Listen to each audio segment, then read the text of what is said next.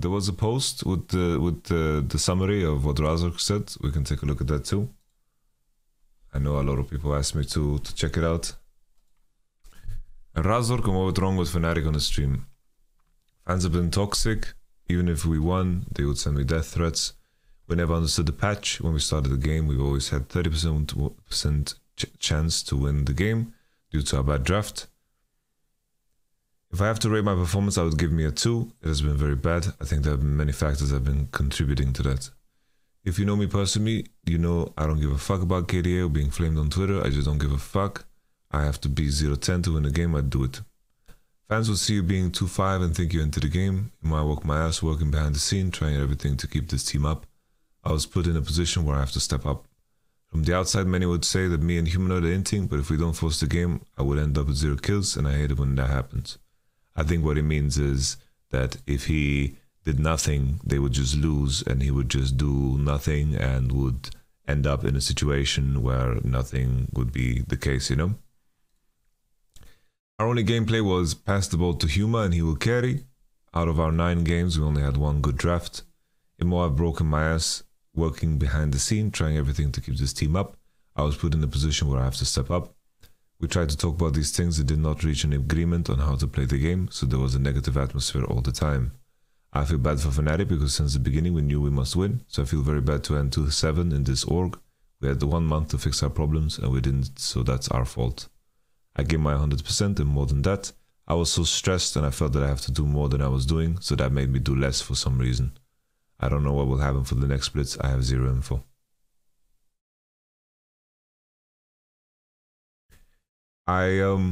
You know, a very important thing when you talk about players in a team that is clearly dysfunctional is that it becomes very difficult to judge players in that context.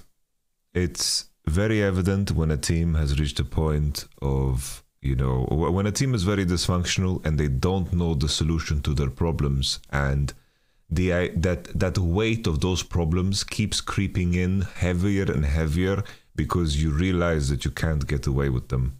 Sometimes you are lucky. Sometimes you're very lucky. A patch comes in and some of your issues get hidden. Sometimes the enemy team is just not strong enough to highlight those issues, right? And Fnatic's downfall, you know, their issues was they didn't know how to play the early game well. They didn't know how to play the Rift Herald game well. They didn't know how to play the bot lane matchups. These were very heavy issues. And then sometimes you can be put in a situation where you know, sometimes you can get away with those problems, sometimes you cannot. And in that context, when players are trying to figure out a way to maneuver themselves in that environment where they're aware of these issues, they're going to try to hyper-correct and try to do things that are not logic-based. As Eva mentioned, right? It's like him and Marek tried to overreach and tried to overcarry the game, which ended up them losing more and looking very bad. Sometimes if you're in an environment that is so dysfunctional, you know, trying to be the person that fixes it all can have a negative effect. The main issue for Fnatic, right, is that a lot of the teams around them, like if you look at the bot lanes that were very strong this split, there were so many of them, right? You have Kobe Yonghoon, and this was a team that was supposed to be last place, right? Kobe Yonghoon did fantastic. Exakick and DOS did insanely well. Crowny, Labrov, really good. You have, of course, Hansama and Mickey. You have Karzi, Hilly. This was a situation, you know, the way Europe played out and the way the meta played out, you were not allowed to have a weak bottom side. You will get broken apart if you have a weak bottom side. And then the other outliers, the other teams, for example, Vitality and so forth, they had very, very strong 2v2 mid, and this was a big weakness, you know, for Fnatic. Not necessarily that they are weak players, but they just didn't have a good level of accuracy around the 2v2 mid and how to leverage that, right? So all of the issues that Fnatic has, also around the Rift Herald, it's like in a lot of cases, if you manage to secure Rift Herald, you would snowball the game. These were issues that Fnatic had, and in the context of what this split was, these issues were even, you know, a bigger spotlight was shone upon these issues due to the context of the meta and the other teams that were their opposition. So their weaknesses looked even worse. And when the players begin to realize there's no solution to those weaknesses, they begin to band-aid fix things, right? We saw it with Wunder trying to play those carry champions, right? With the Camille pick. There was the bot lane situation with trying to play melee supports. These are all band-aid solutions, and all of the players are aware of the truth. And that truth becomes heavier and heavier each game that you play, and trying to convince yourself to go into the game with motivation and with the right attitude and, in the essence, trying to grow is not possible. If you are in the state of mind that you already have to band-aid solve your issues in the beginning of a split just due to how high the stakes have been elevated due to the new format, you are done. There will be no improvement.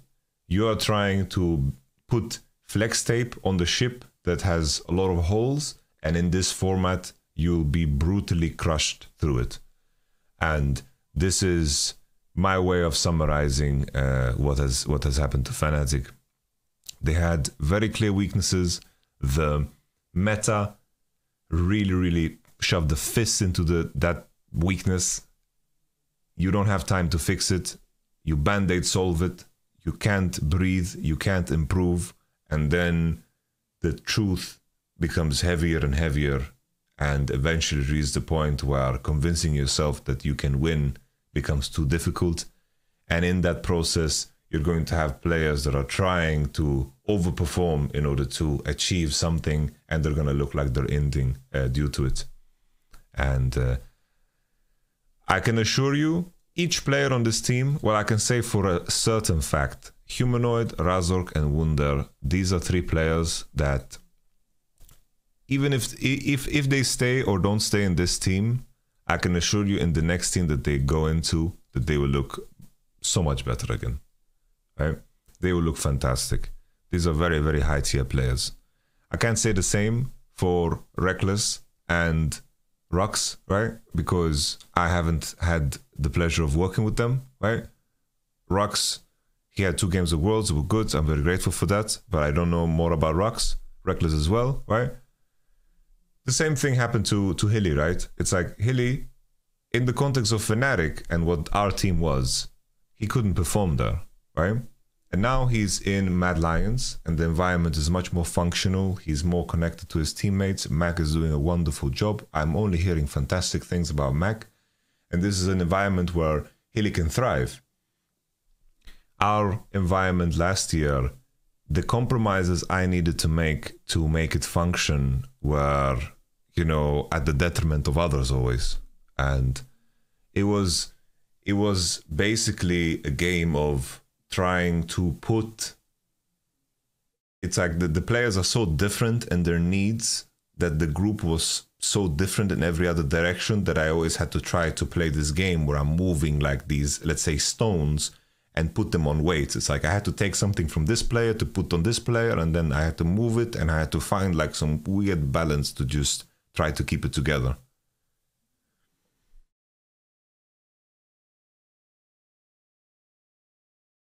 All in all, yeah, obviously, like sending death threats, it's like, you know, some people out there, you know, their whole identity is to be a fan of Fnatic.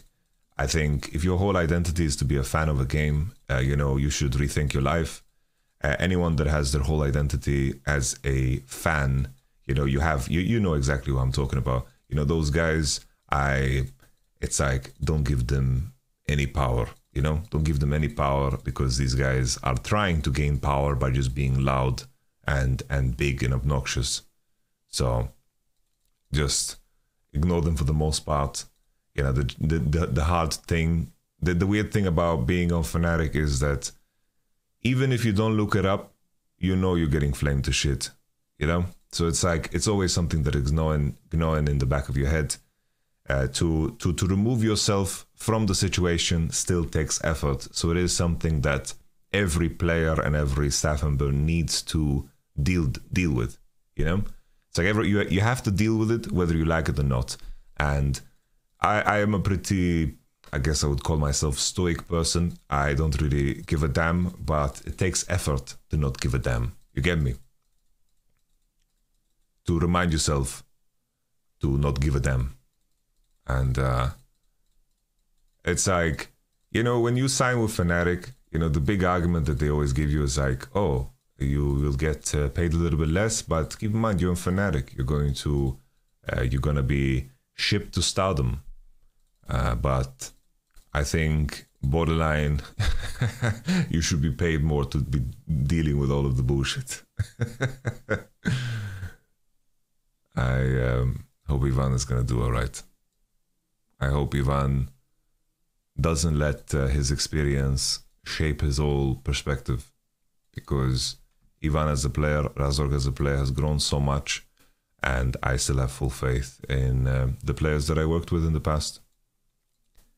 I am curious about what happens next, and we shall see. There's definitely a lot of great Fnatic fans out there, right? It's always, you know, the extremes that are always the most loud, right? And all in all, I think pointing fingers on anyone in this roster is very difficult. I think it's very difficult. Ivan had some poor games, right? But he was, you know, distributing his effort in a way that he thought this dysfunctional team would work.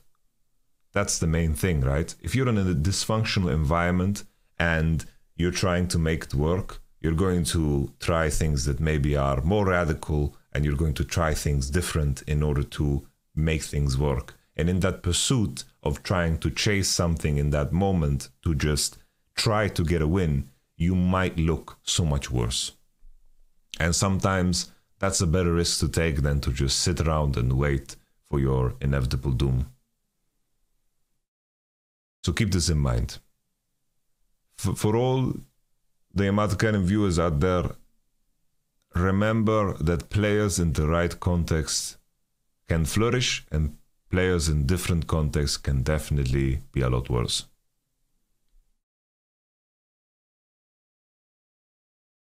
And sometimes, you know, the group just doesn't work.